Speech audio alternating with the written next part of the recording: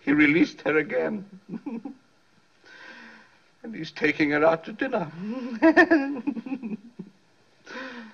Every paper in Paris has the story, including the Christian Science Monitor. And he gave them the story. You see, he claims she's protecting her lover, and the best way to force him into the open is to make him jealous.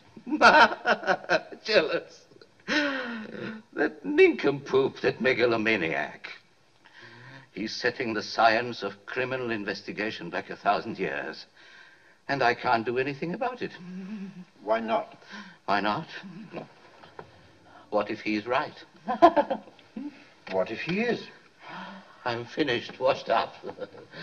Sanity and reason become things of the past. Madness reigns. Just relax. Relax? With Clouseau loose in the world? You go about offering irresponsible suggestions like that, Doctor, and you better find yourself a good analyst. Now, just lie down. Just lie down. And relax. Relax. Don't you think I want to relax? Don't you think I'd give my right arm for a good night's sleep? I haven't closed my eyes in 3 days.